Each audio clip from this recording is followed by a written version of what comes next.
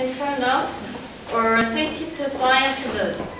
Ladies and gentlemen, do you know what an octopus, a knife, geese, and a printing machine have in common? Today's tours will be given by Julien McNulty, which will explain the philosophy, history, and the word history of many English words. Julien has extensive experience in the class teaching subjects such as French, Spanish, history, and special education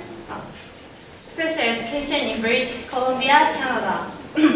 Now he teaches English at Joseon University in Gwangju. Now the speaker will give us 8th grade and teaching geese, the real origin of the word you thought you knew.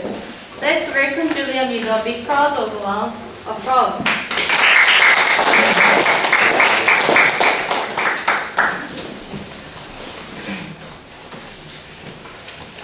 Welcome. I'm Julien.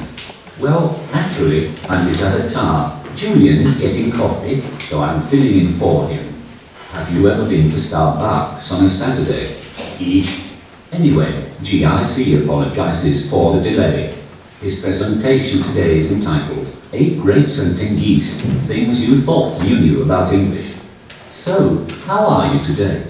Did you have lunch? I hope so. This is a long presentation, you know. Okay, anywho. That's funny because Julien's Canadian. You mean to who?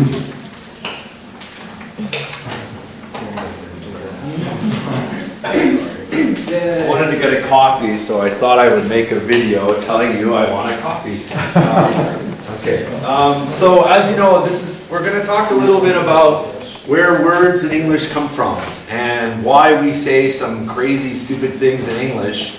And you figure out a rule, and then something is very strange, and you can't figure out why English has all these crazy exceptions and things like that. And the truth of the matter is, English itself isn't really its own language. It's a mix. And we're going to talk about this.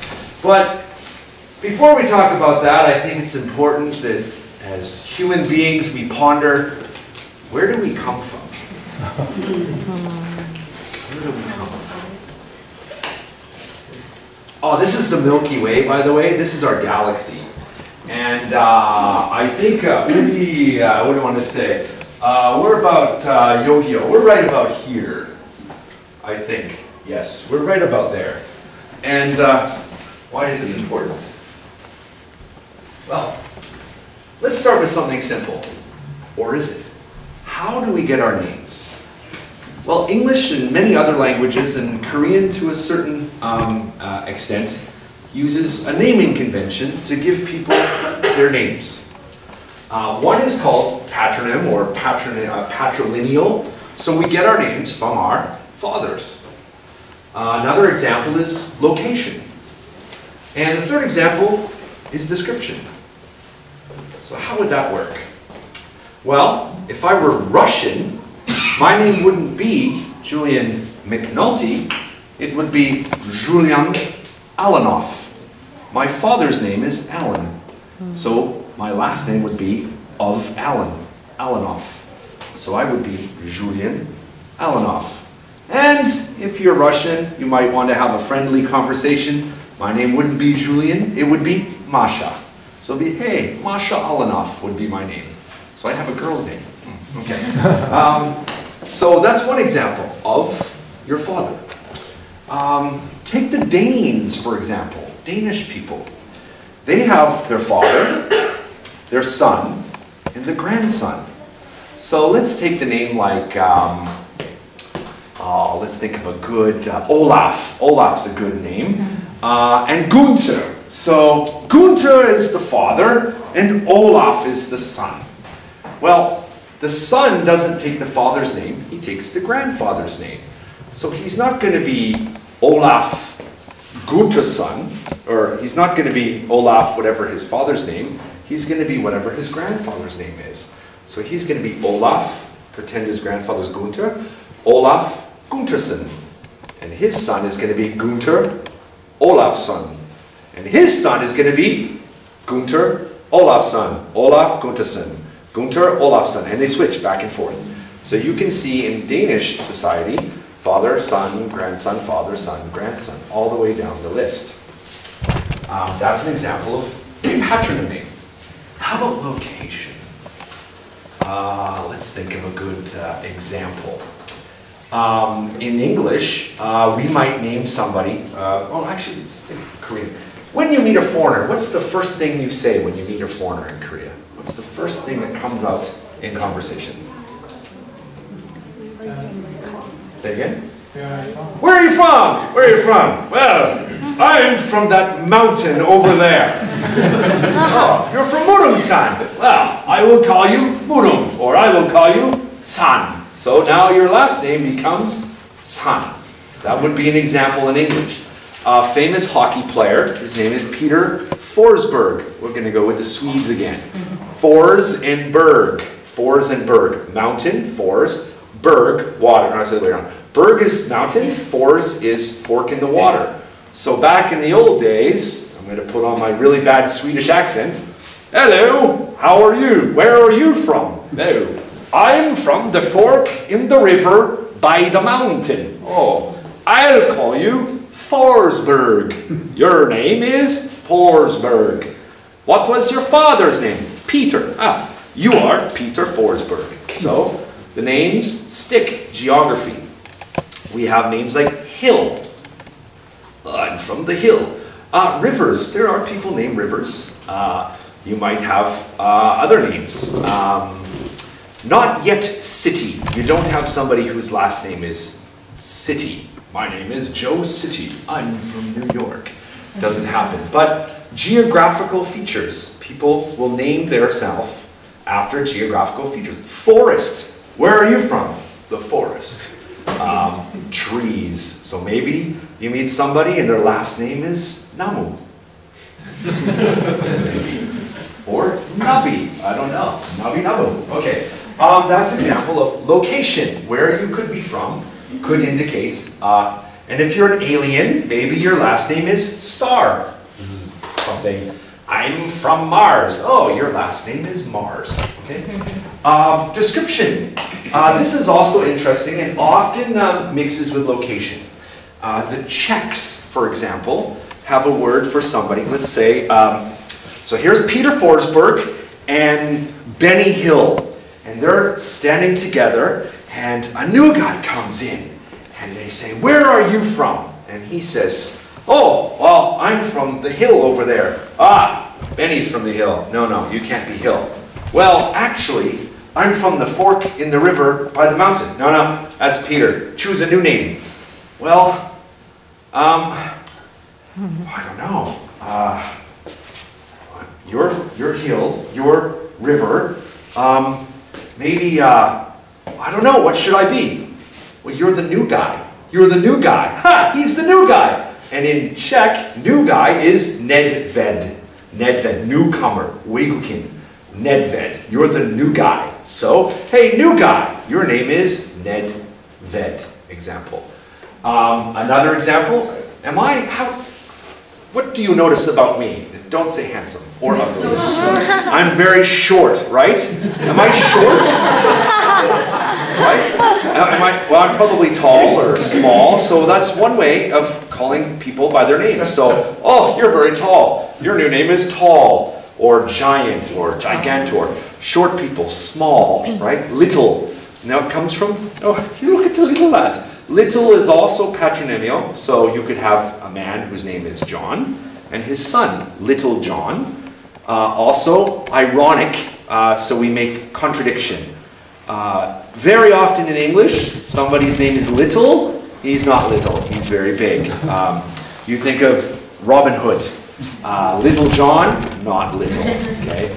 Big Bill, sometimes he's small. So the names can change, physical features. What are we talking about? Smith, also description of job. What do you do? Well, my name is Bill, and I make shoes for horses. That's what I do. Ching, ching, ching. Ah, you're a blacksmith or a horsesmith. So your name is Bill Smith. Okay. blacksmith, black or smith or blacksmith. And they go cut it in half. You're black, you're smith. Ooh, maybe I'm from Africa and they call me black. But back in the day, black didn't mean Africa. Black could mean blacksmith or just, you're darker than me. I'm from Sweden, no sunlight. Oh, very white, ghost, bleh, yeah? You are very tan, you are from Spain. Oh, you're black, okay? So black, white, black, white, black, white. Oh, you're from Norway, lots of snow. You're very white, white. Okay. Examples of description from names. Now let's talk about what's in a name. Let's talk about the Irish, shall we? Fitz, one of my favorites. Anyone Catholic here? Anyone Catholic? Okay, I'm going to teach you a little quasi-myth, quasi-truth about the name Fitz. Laser pointer Fitz. Fitz was given to somebody when we talked about John Alanoff, Olaf Gunterson, Gunther Olafsson. Well, often a child's father would take the father's name. So John is the father, Bill is the son. So his name would be, John of Bill, okay? Or the other way around, sorry.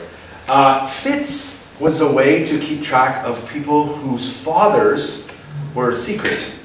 So, for example, let's pretend my father is Prince Charles of England. I'm going to be king. Yeah? William is this, I'm older than William, I'm going to be king. Yes? No, because my mother and Charles was a secret. Shh. So my secret is Charles is my father. So my name would be Julien Fitzcharles. Fitzcharles. So it then adapted to, so nobility, rich people often had wives and girlfriends and more girlfriends, and they kind of lost track of who was the father. Or so they would write down, baby daddy Bill. So Fitz became son of usually a rich person, usually is what it morphed into. But as time went on, the rich people started either just paying for the kids or saying, yeah, he's my child. But the people who couldn't do that were the Catholic priests. So I am Father Gerald, and I had a son with one of the nuns. And so my son's name is going to be Fitzgerald. That is one way Fitz was originally used. It meant son of usually a rich person or a Catholic priest. So, or another priest, somebody who had to keep a secret. So if you see the name Fitz, down to the family history, there's a secret. O is of again. Well, I am from Gwangju. My name is Julien O Gwangju. Okay. So of Gwangju, or O Naju. I'm from Naju, yeah? O Naju. Mick is son of. Son of. Of, we talked about already, is the Russian version of Mick. Of. So my father's name is Alan Alanoff. His father's name was Francis, which would be Frankoff, I guess. So my father would be Alan Frankoff, and I would be Julien Alanoff. So every generation gets a new last name. Standardization of the same last name didn't start till about 200 or 300 years ago when they started taking formal records of names. So you would go to a family and say, okay, how many people in this house, Jim? 5. Okay, who? Well, there's Gunther Olafsson, Olaf Guntersson, Bill Alanoff, Alan Biloff. Okay, one name. Give me one name, and we'll write that down. Oh, we are the Guntersons. Okay, Guntersson. Olaf, you're Olaf Guntersson. Gunther, you're Gunther Guntersson. What? Yes, no more Olafsson. Everyone same last name. Okay, so that was a focus. And we talked about son. Interesting, the Danish don't say S-O-N, they say S-S-E-N. But there's variations. Okay, I'm Irish, I say Mick. The Scottish say Mac, M-A-C. But some Scots say Mick, And some Irish say Mac. There's some mixing. So if you see Mick or Mac, good rule. Mick is Irish, Mac is Scottish. But again, there's the mixing. Okay. And what do we have next? Do tell me. Ooh. So before we do that, I want you, with your partner next to you, to find your last name. You have a choice. You can use your father's name. You can use where you're from. You can use your job. Or you could use a physical feature. Now remember, if we all look the same, we all have dark hair, or we all have glasses, it's pretty hard to have the same last name, right? So how would you change your last name? If everyone's last name is Kim, how do you know who's related? How do you know that? Do you pull out the book and go, Kim, or McNulty? Well, we could go down the list. Lucky for me, there aren't very many where I'm from, so we're probably related. Go to Ireland, many not related. So how do you know who's your cousin, who's your brother, who's your second cousin, and who's not? So just as an exercise, give yourself a new last name. Be it your father, be it your where you're from, a physical feature. I have no little finger, so my last name is going to be Littlefinger. Okay. So I'm going to give you 2 minutes with a partner. Try to find a new last name for yourself. What else will come up with? I like shoes. My new last name's going to be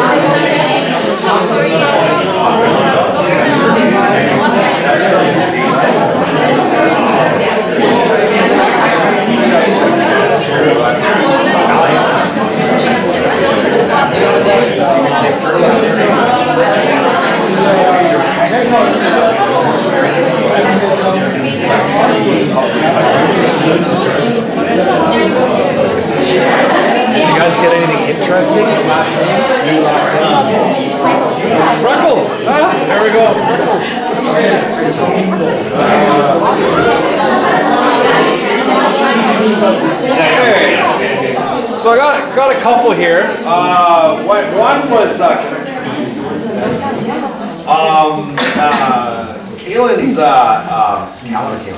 Kalen's mother's maiden name is Aquaviva, right? Which is Italian, and what does it mean?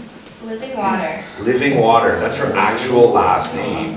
So you don't need to pick one. I think that's a great last name. I think in Korean, you guys actually could use a lot of your names themselves mean something. You know, like Bora or whatever. So Bora could be a last name in English. Oh, purple, yeah, right on. Or Nabi, you know, my last name's Nabi, butterfly. Mariposa would be the Spanish version of Nabi. There was another one. Freckles. Freckles, why not? Or brown. Oh, you got a little brown spot there. And she's got a shirt on that says she picked dog puppy leaf. She loves puppies. So maybe she works at a puppy mill. Ooh, that could be her last name, Miller. But she likes puppies, so she merged it with her real last name, Puppy Lee. But first time I see her, she's wearing a shirt that says Fitch. Guess what her new name is? I'm gonna call her Fitch. Okay. All right, so let's go on from there. Let's talk a little bit about the history of where English actually comes from. Well, we know way back when. There was this island called an island, and the Romans invaded, occupied for a long time. But then when the Romans left, around 440 AD, so we're working on what? Oh, geez, what's that, like 2,000, 1,000, 1,600 years ago? I'm an English teacher, not a math teacher. About 1,600 years ago, the Roman Empire fell. And as it was falling, all these little tribes started fighting. And this is what happened. They had this garden party. And when all these tribes started fighting, they invited in these hordes of mercenaries. And these mercenaries were called foederati. Foederati sounds like Ferrari with something else. And they were Germanic goons. They were mercenaries for hire. And it started with the Roman emperor. As he was trying to leave, he was having trouble. So he wanted to keep the peace. By peace, I mean, you know, kill everyone else.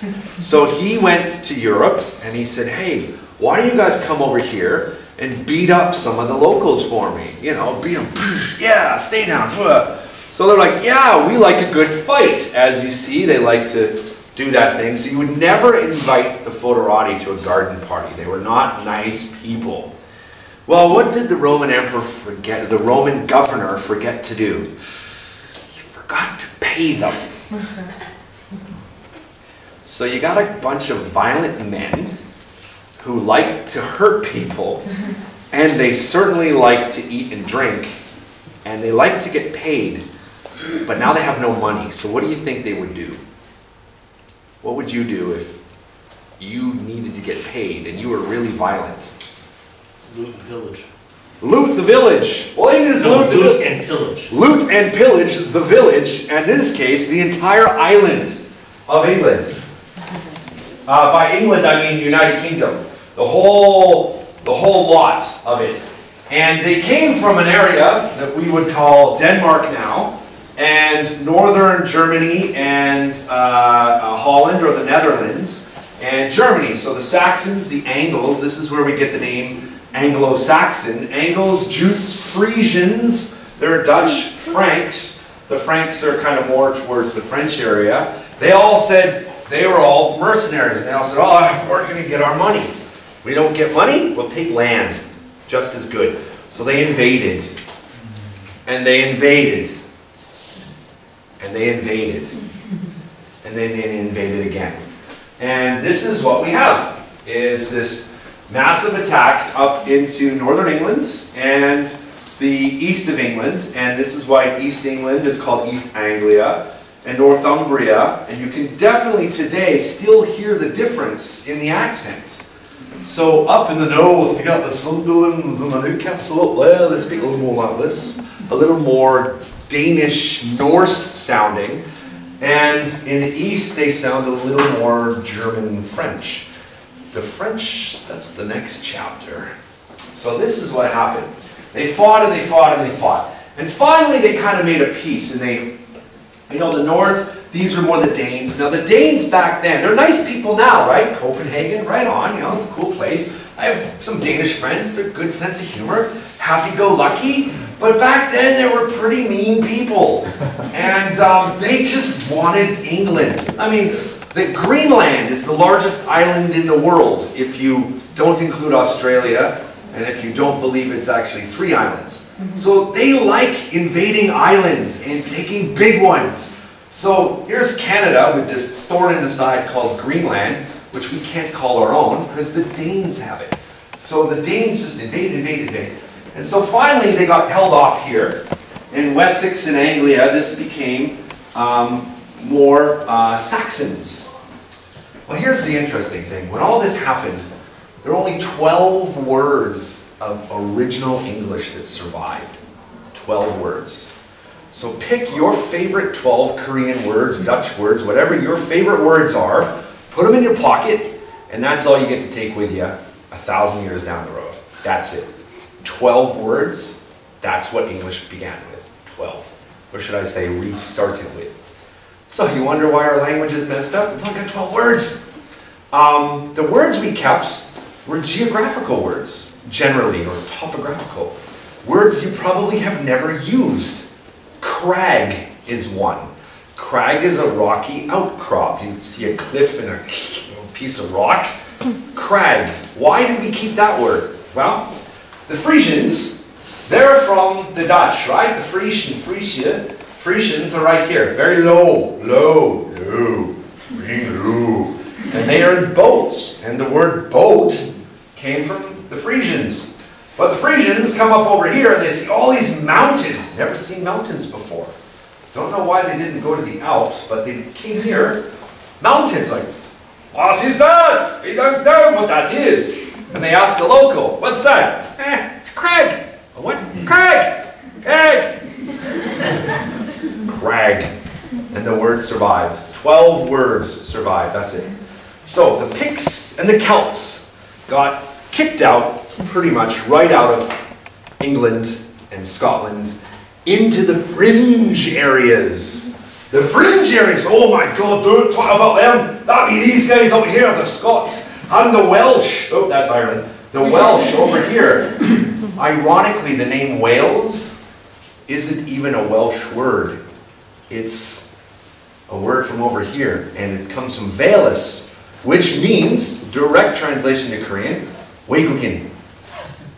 So when you see somebody from Wales and you call them Welsh, you're actually calling them Weigukin. In their own country, they're being called outsiders. Of course, if you talk to a Welshman, he'll never say, "Oi, Welsh." He'll call himself, I can't even remember the name, but he will not say, "I'm Welsh." He'll call himself by native to this land. So, ironic that what we think is Wales is the word means Weigukin. Right around here, about 800, 880, 880, so what am I going to call that? Palbeck Palship. There's this dude here. Oh, yeah, fix that for me, would you? Yeah. There's this dude here, and his name's Alfred. Alfred. And he makes a deal with the Angles and the Danes, and he says, I'll tell you what, you guys keep up here, we'll keep down here. Now he's English, considers himself English. But by the Danes are still invading. Wing, wing, wing, wing. What time is it? Time to invade England! Woohoo! What are you doing this weekend?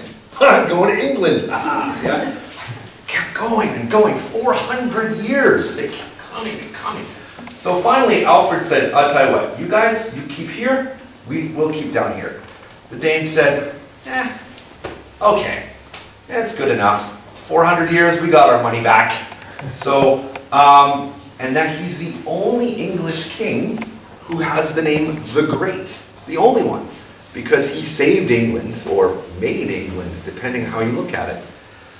So right around then was the first English writing. Beowulf is officially the first English script, but it's arguable whether it's the actual first written English. It's the first one they found. And it wasn't even found in England. I think it was Iceland or the Faroe Islands they found it. And they looked at it, oh,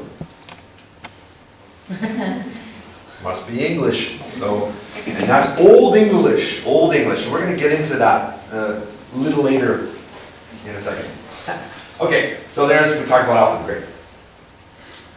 So we got a problem. We got a problem, and that's we got the Danes and we got the Saxons, but they got a mix, right? Because along the line, men and women always go together. Well, mostly. So, you know, the Chinese have the great character, how is man and woman together makes happiness, right? So, this thing has to happen. So you got the Saxon lady over here, and you got the Norse dude over here from Denmark, and doesn't speak her language, she doesn't speak his language. So what do? How do they communicate? Kind of a pigeon, much like how I communicate in Korean, I think.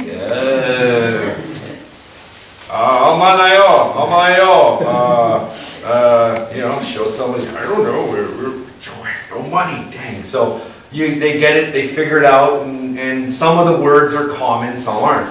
A good example is horse. Horse. Maybe I'll see what the next one is here. Yes, horse. Crosset. So there's horse, crossen, crosset. And the words all change depending whether it's Hana, Tul, all that good stuff. So it's one horse, meinen einen Ross, and horse. And then plural is crosset. So you switch the spelling. Oh man, this is confusing. So finally they said, you know what? Let's just make one ending. As I like to say, one ending. And that ending is the letter S. So instead of books and beach, we have book and books. So we just said everything gets an S. That's how we solve that problem. Cross eeny, meeny, miny, mo, horse. Let's make horse plural, S, horses. There we go. And some words got taken from the Saxons, and some got taken from the Danes, the Angles, and we made a language, kind of an intercommunication language. That definitely looks like somebody who needs a dentist. Okay. Well, after that all got sorted out, finally we've got a kind of a unified language. People are at peace. This is now at the same time of, you know, King Arthur, right? All the kingdoms are unified, and England is finally a country, right? Wow, and then this guy comes along, William the Conqueror, William the Orange, William the Conqueror from this country called Vive la France! He's French. Yes, he's Norman. He's Norman. Yeah, he's French. And so he comes in and he kills King Harold. Big battlefield, and Harold gets one right through the eye. And what ends up happening? French takes over. French. So now English is now French. What? Yes. What the heck? We get over 10,000 words in English come from French. 10,000 from French. I'll give you an example. The Danish or the Norse word for is cow, right? So bogey is cow. Or as they said back then, cow. Cow is how they pronounce it back then. Cow. You can still hear it when you go to northern England. Cow. Cow. Well, you have cow, but the French, they don't say cow. They say bœuf. Bœuf. Bœuf. Which is where we get beef. So why does he say, look, cow? And you say, oh, I'm eating beef. What? Why? Well, think of the king. The king is not going to go and kill the cow. He's going to sit there and go, go kill me a cow. And he's going to say, yeah, va te tuer un petit bœuf. Give me some beef. So he's speaking French. Everyone comes to him. Here's your cow. It's not cow, bœuf. Bœuf. Say it with me. Bœuf. beef. Okay, there, good enough. So they start eating beef. So everything, as a rule, that's close to the king is French. Everything far from the king, not French. So the farmers and the cow, oh, there's a pig. Pig, pig, oink, oink. And we call pig pork. Or, ironically now, the French say cochon. But porc, P-O-R-C, pork, P-O-R-K in English. Please don't confuse pork and fork. Although Alberta in Canada had an advertising campaign, put the pork on your fork. So if you see that, if you go to Canada, you're going to be like, put the pork on your pork. Okay. And then we have sheep, which we often call mutton, mouton, which comes from the French as well. So sheep, cow, pig come from the Norse. Incidentally, the monosyllabic swear words in English generally come from the Norse, the Vikings. So I'm not going to say them, but normally the bodily functions, fart, burp, the other ones I'm not going to say, they come from those language because they, amen, burp. Yeah, so that all came from the Norse. The French brought more civilized language. They think it's civilized. So that's that. So what we also did is we added layers of meaning to words. So we have words like pig and pork and beef and cow. Well, let's look at an example in Korean. This is taken from Dachau. It was a concentration camp in World War II. And Dachau, on its door, on its gates, had the words Arbeit macht frei, which means work will set you free. Work will make you free. Arbeit macht frei. Work will make you free. It's a concentration camp. Well, who were friends? That's right, the Germans and the Japanese were friends for a while, weren't they? So the Japanese picked up the word and they made arubaito. Arubaito. Arubaito. Well, the Japanese came to Korea for a while, didn't they? And what did that word become? Arba. But it doesn't mean arbeit as in ilhada, it means part-time job. So it was a layered meaning. So you still have job and part-time job. But in Germany, if you say arbeit, it means ilhada. So you take the meaning and you put layer on it. English, example, ask. Monosyllabic word, Vikings. Ask, cow, okay? All the other monosyllabic words come from the Norse, the North Europeans. So then we have to have other words. So ask. And there's another word in English, demande, demand. Well, in French, ask and demander, it's the same, toka, same meaning. In French, oh, je vais te demander, I will ask you. But in English, if we say demand, is there a difference between I ask you, I demand you, or I demand, I ask? There's a difference. Demand is very strong! Shut up! Okay, that's demand. Or, could you please be quiet while we listen to the safety demonstration aboard Korean Airlines Flight 465? Okay. So there's a difference. Big difference. Arbeit. And Arbeit comes from the Germans. Arbeit, yeah. And Arubaito comes from the Japanese, and it became to Korean as Arba. So we pick and choose our words. Sometimes, because work, you know, it's a good example. Well, there's weekend work, there's work, there's fun work, there's part-time work, and then there's just work around the house. So you think of meanings for each one, and the Koreans said, and as did the Japanese, because the arubaito is part-time work in Japanese, said, well, you know what, let's just make it one part of the job. Okay, so all this happened, and the French came and they invaded, or they not got rid, but they layered on top of this new English language. But English survived. Why did English survive? Well, it survived because the working class was still English.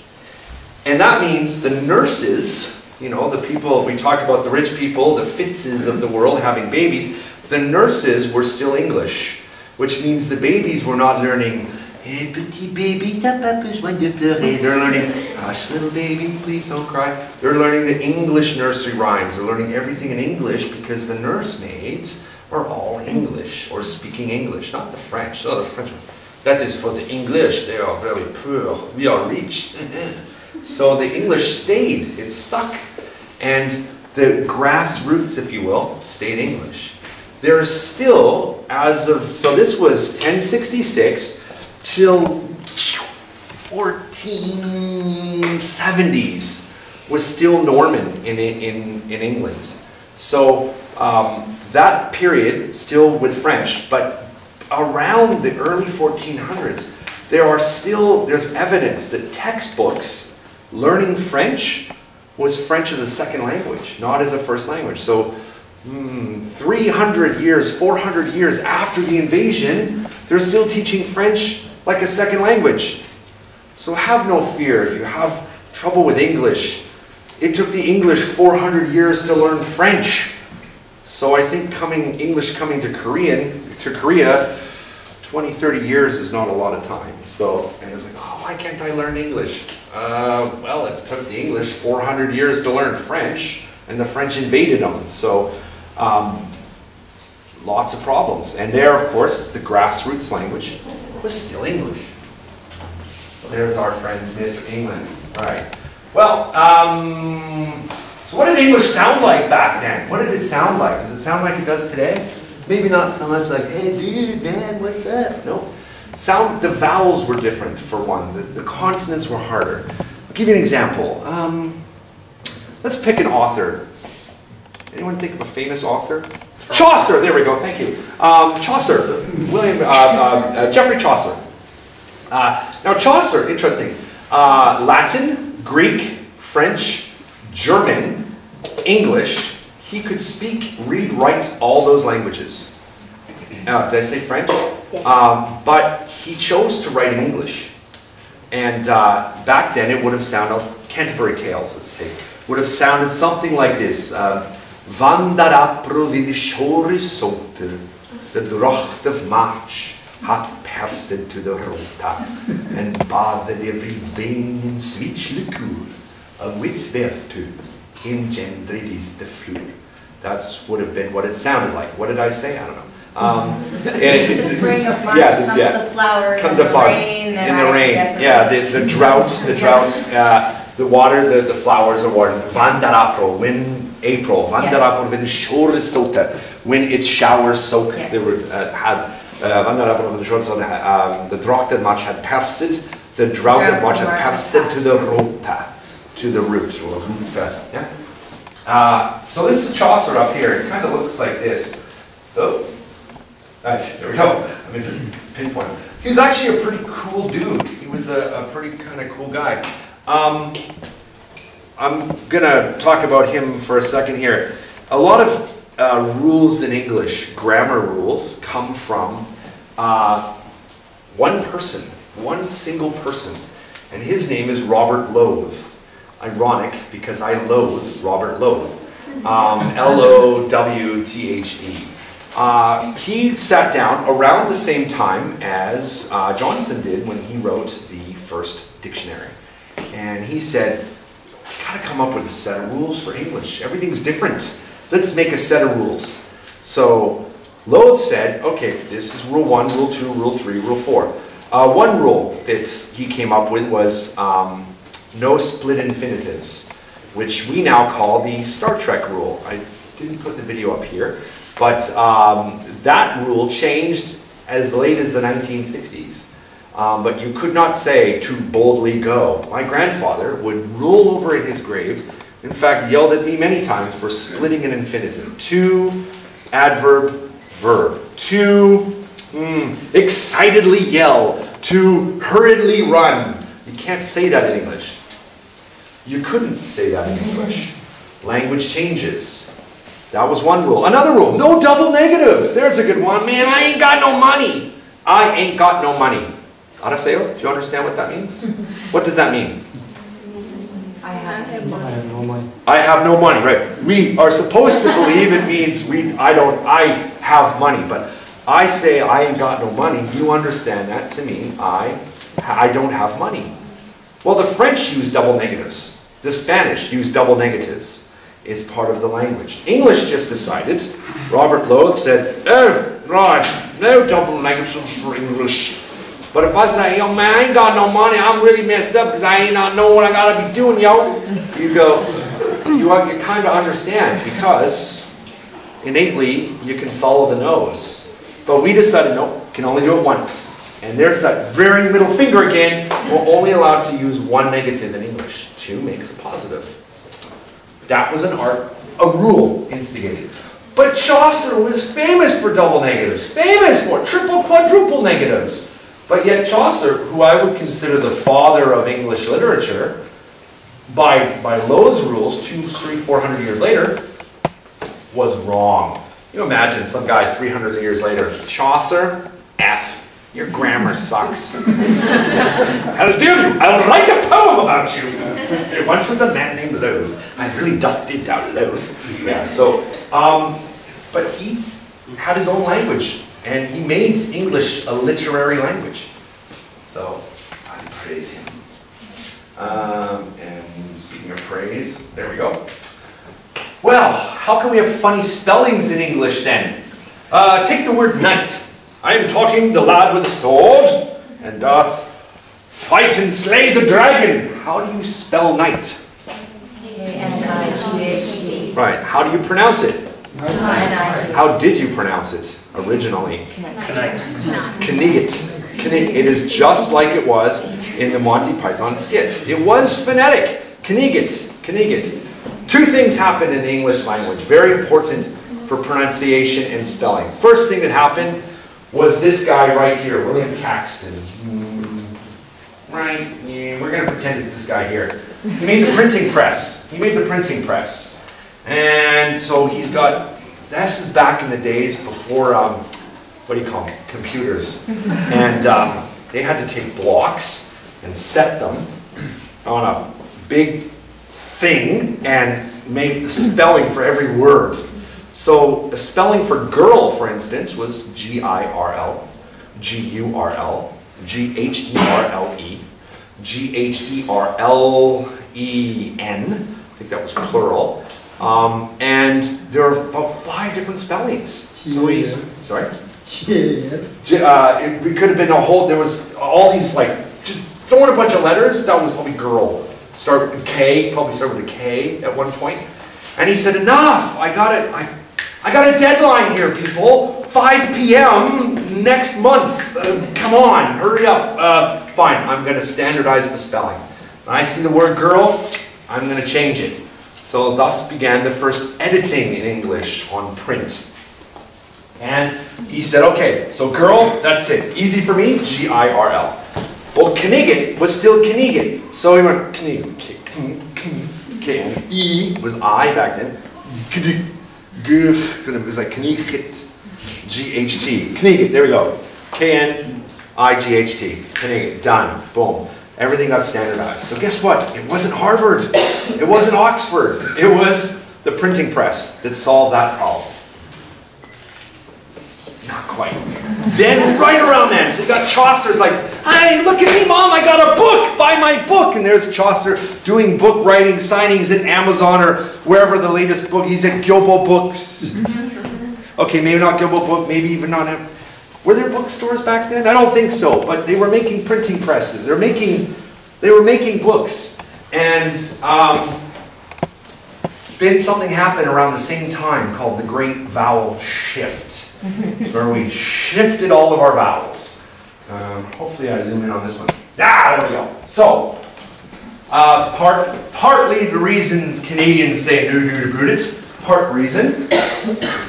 So, kind of the really dumbed down version is all the vowels went up one spot, and then all the top vowels became diphthongs. So, ice, assuming we had the word back then, would have been ease. And then we said ice. And so back in the day, boot was boat. So if you had a boot, did you have a boot on? No, you had a boat on. And in my case, I actually have boats. They're pretty big. So back in the day, you say, "Oh, we've got some nice boats there." And what? Oh, you're not talking boat. You're talking kudu. Yeah. So kudu sounded like boat. And then after the vowel shift, everything shifted up one spot. So now this is where we start getting into some fun stuff. So pay attention. So this all happened, and it all happened up the top, beat and bite. So when you bit somebody, I got a bite from a dog. I got a beat from a dog. Beat from a dog? Was he in the garden taking beats like kimchi? What do you mean beat? Oh, bite. Bite was beat before. So take the vowels, go down one, and that's your vowel shift.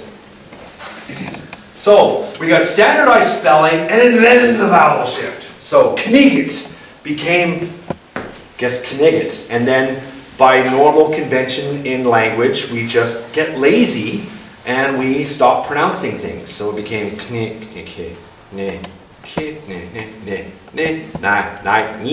became I, so night.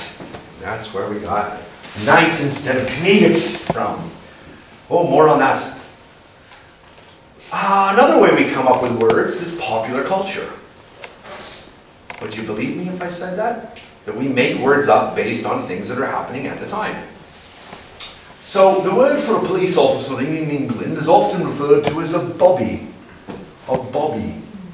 You know, where's the name Bobby come from? You see your head's going, horses, but where does Bobby come from?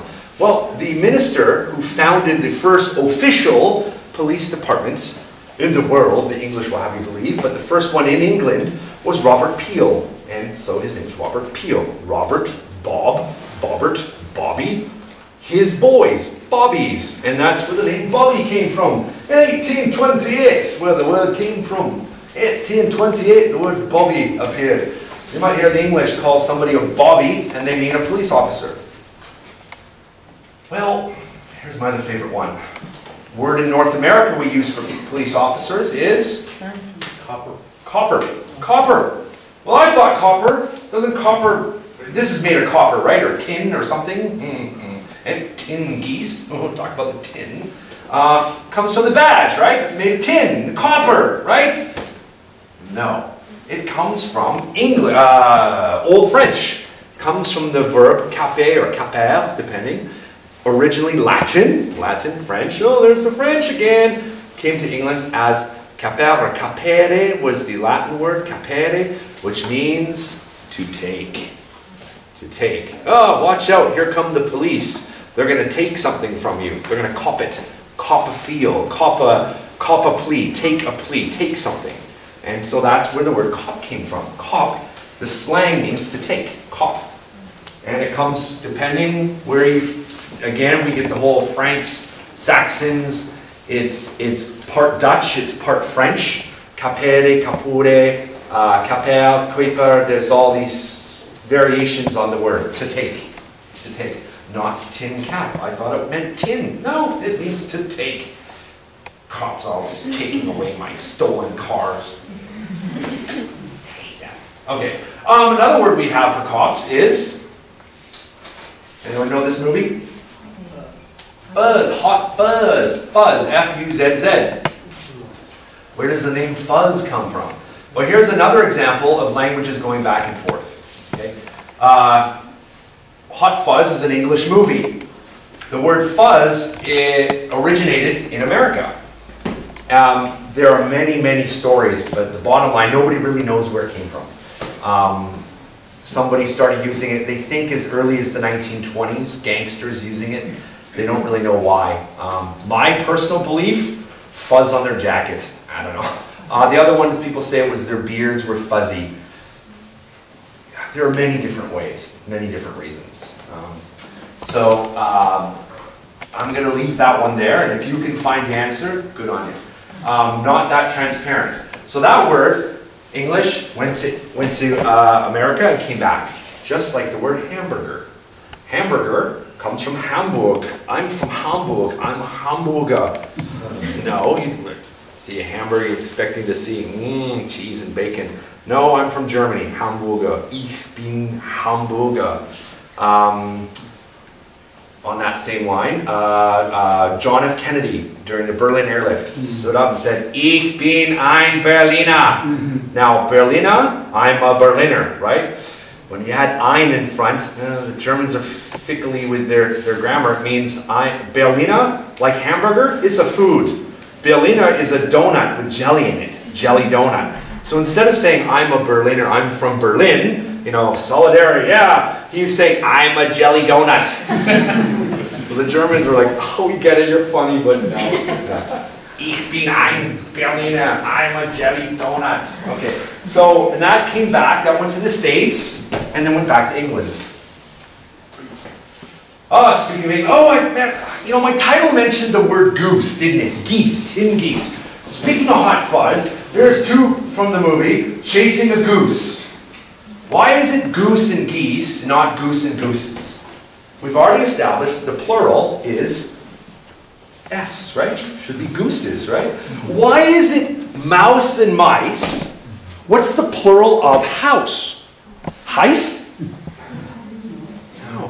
What's the plural of moose? Moose, yeah. A lot of people say, some people say moose is. Now there's a couple of reasons I'll talk about the plurals in a second, but we'll talk about my favorite one, which is goose and geese. It's not, people say, well, it's Germans with it. Remember we talked about Hosset and Hossen, and they just switched the letters. No, it's not quite what happened. It's something called the I mutation. Yes, they were in the movie X-Men. They were mutants. And they had like extra hands. I'm going to change the way you say a word. Yeah.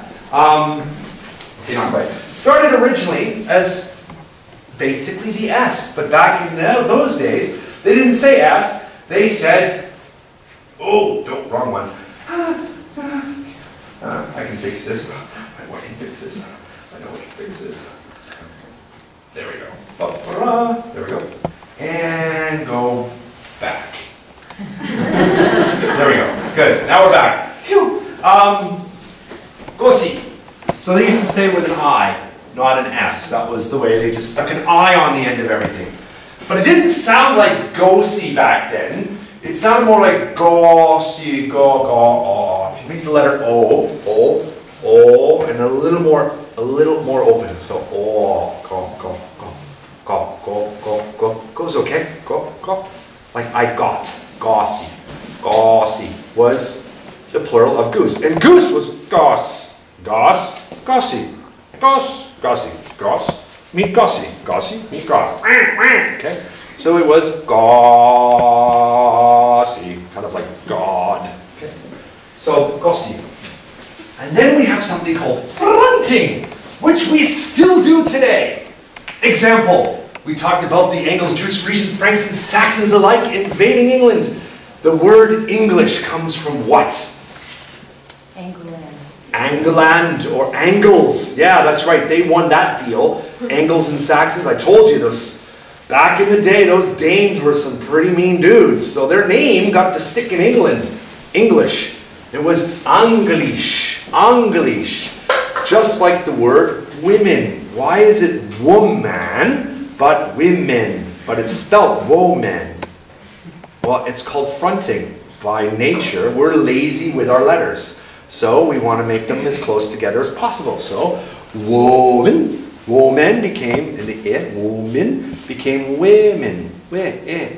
So this happens a lot. Just if you have some soju on you, you could do this now. Get really drunk and then start saying your vowels, and you'll notice that they get all mixed up. Okay, and that's what happens. Your tongue just starts losing control, and it was originally woman, and then it became women. The tongue loosens up and everyone's speaking fast, and that's how it changes. So we went from gossy to the fronting. Now this is an interesting letter. We eventually end up with this tilde through it, and it's kind of it's a rounded and when you get rid of the rounding so when you think of ew, think of ew. Ew. Try that. Ew. That's called rounding when your lips get tight. Ew. Your tongue, your whole mouth is the same except your lips changing. So it's goosey, goosey, goosey, goosey. Somewhere around there, goosey. Well, the English got rid of that. They're like, that sounds really weird, and you're Danish, and we hate you now. So we're just not going to round our vowels anymore. So again, probably too much to drink, loosened that up, and went from to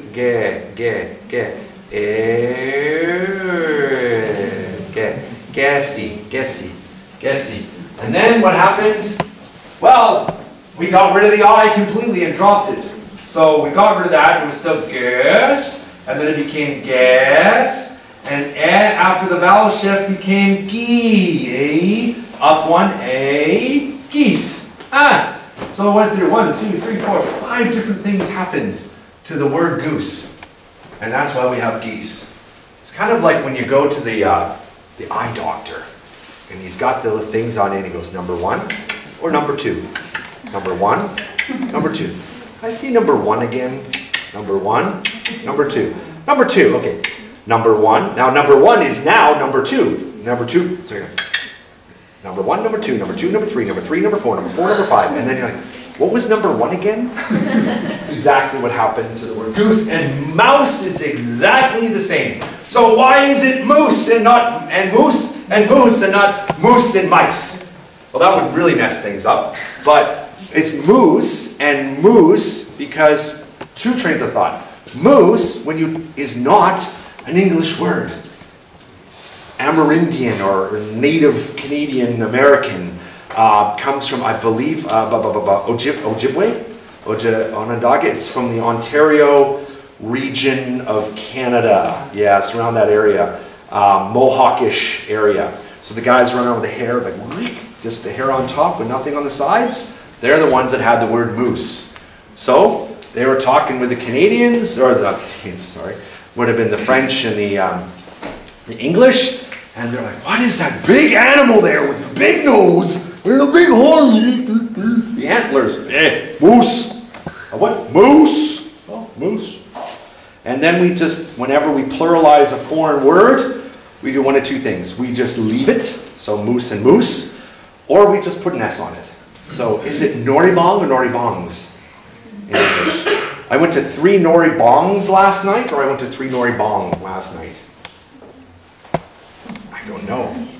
We just sort of figure out either it's plural with an S or not.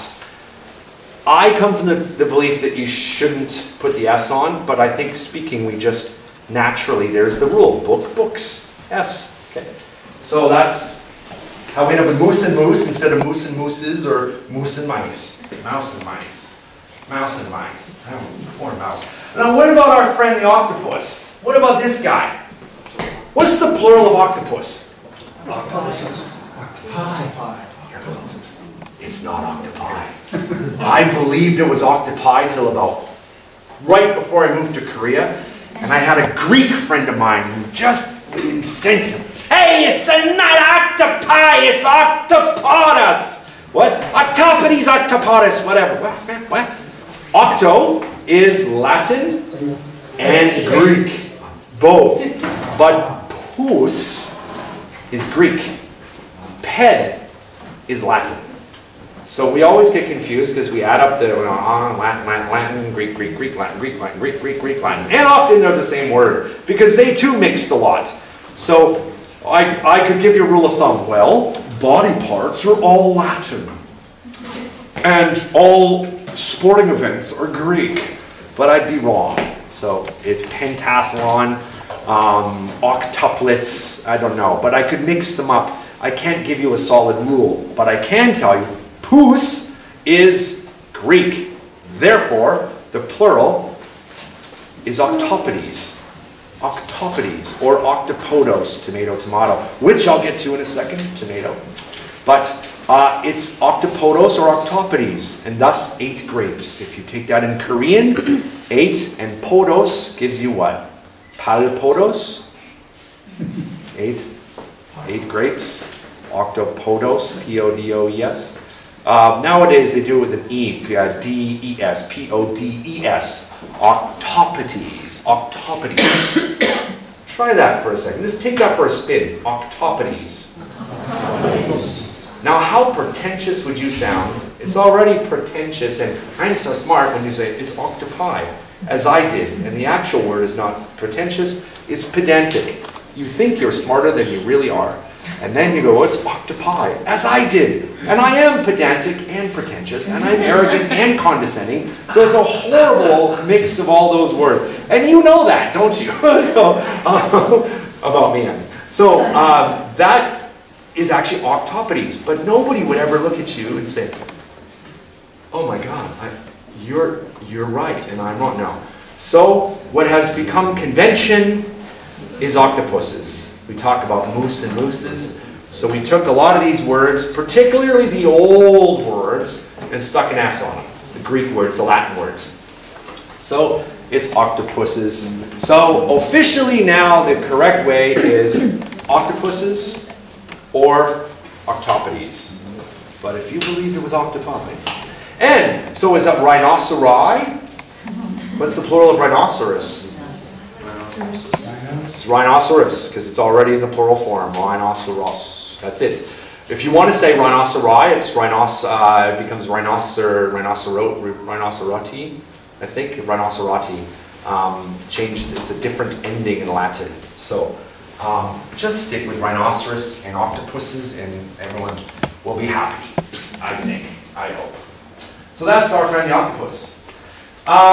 Then we get little things with accents. I'm going to give you some slang, some American slang. We're going to take turns, and we'll see how much you know and how much I know. Okay. The first one I'm going to give you is flossing.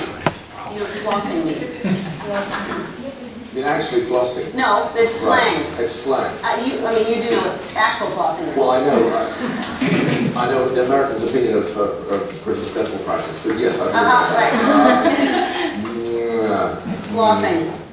That would be something close-fitting, and no. I don't know. No. Oh, that was to really show you how wrong you were. That's not right. Yeah, it really is. It was aggressive. I'm sorry, because I could have just said no, but we just in America we like to really rub it in. Yeah. It's showing off, flossing. Really? Yeah, showing off is flossing. Okay. Yes. All right. What sound does it make when you're right? It's both. Like that, yeah. Which is it's probably a different sound in England. It is. Yeah. I've never right it. Chinwag. Chinwag. Never going to say it again. Okay. Chinwag. Yeah. She's thinking shin. That would be a blundering idiot. A shinwag. You shinwag.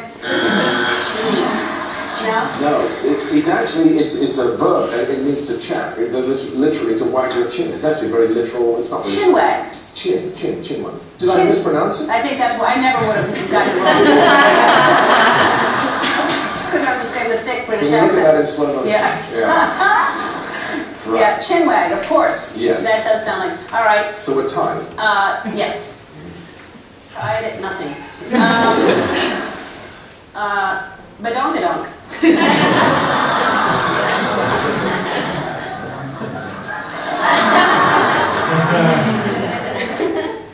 Means to pass someone on a motorcycle and then see a police car and brake.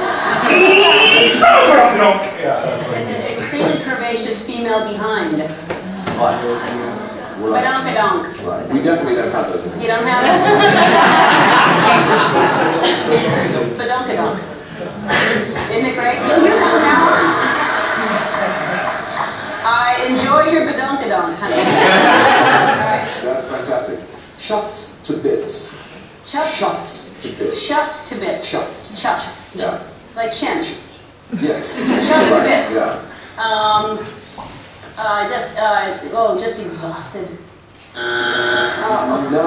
No. It's to be really pleased. To be really pleased about. To be thrilled by something. I'm chuffed to bits. That's what I meant. I'm delighted. I'm chuffed to bits by. I will be chuffed to bits by your badonkadonk. End on this one because everyone has learned this watching the show because I've helped them. Shoddy. Shoddy. Shoddy. Shorty. Shorty had the apple bottom jeans. Reeboks with the strap.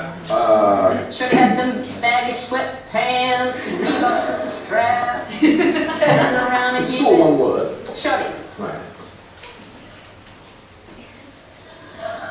She hit the floor, she hit None of this is helping. Shorty got low, low, low, low. No. Shorty is a young kid or a woman. Really? Yeah.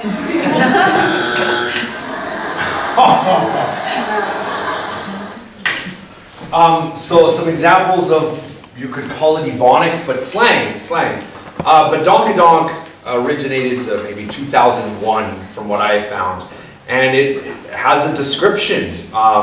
It has been described by Tracy Morgan, an American comedian, and it said he's a nice big butt goes badonkadonk. So that's where the saying comes from, apparently. And there's the other ones, but they all come from some sort of slang representation. Shoddy probably came from shorty, and then it branched off. So a short person is called shorty, and depending on your dialect, it became shoddy. But then sounds like that they made fun of the Northern American accent, shoddy, kind of more like is that New York? New England. New England. Sorry, New England. I didn't want to mention it's still too soon after Boston. So, and they went with shoddy, and then it became an attractive young girl. Right. Now, what about how we say our words? I think that we have to be constantly asking ourselves, how do we calculate the risk? Please answer the question, yes or no. Would you have relations with that man? Not if I could avoid it. No, I mean, who would? Hillary Clinton is very famous for her O's, the letter O. She doesn't say O, she says ah. And that's another vowel shift that's happening in English, particularly in America, and it's called the Northern Cities vowel shift. We're talking like New England, New York, even Chicago. Chicago's got some very interesting accents. And they're changing their vowels. Bus in Chicago is now boss. Bath is not bath, it's bath. And they're switching the vowels. They're changing the vowels. So how does that happen? Well, it happens like right now. People meet, and from a sociological perspective, we imitate each other. We watch birds and dogs and monkeys when they're together. They start shadowing each other's behaviors. They mimic each other. So your accent, the way you talk, you start mimicking the people around you. So I'm from Canada. I come to Korea. I hang out with some English people, some Americans, some Australians, and all of our accents kind of mishmash. So the people with really strong accents start neutralizing or coming towards the center. Then what happens? They go home. They go home and they have this new accent. And their friends are like, man, you sound strange. Where you been hanging out with them people up there? And they're like, well, yes, I have. And I like the way they talk. Well, you sound smart now. Thank you. I'm going to start talking like you. And then friends mimic, and then more mimic. And that's how accents change. That's my theory. There are other theories as well. But that's the belief I have in how words then change, and we go from knigget to night, and the vowels change. And over time, the way we pronounce words change. The words we use change. Good one, South Africa. The word in South Africa, actually I'll give you the scenario. I went to the World Cup in 2010, and I said, I need to go to the pharmacy and get some, I don't know, cough syrup. I had a sore throat or something. And I was staying at a hostel, and the lady said, oh, we've got to go down the road, and when you get to the robot, go through the robot, it's on the right-hand side. Through the robot? What the? You have robots? Oh, right, you're not from Africa, are you? Robot is a traffic light. A traffic light. Red, yellow, green. Yeah? So that's the word they use for traffic light. Now, every once in a while, I'll say robot. Those words from your friends get tossed into language. Hamburger, Bobby, fuzz. These words all get mixed up, and your friends take your words and you mix them up, and they go back and they mix them with their friends. And that's how we get language change. Because humans are animals, and animals are social. Which brings us back to my final point. This is the universe. Well, that's the Earth. And we're all, in essence, kind of the same, but different. That's it.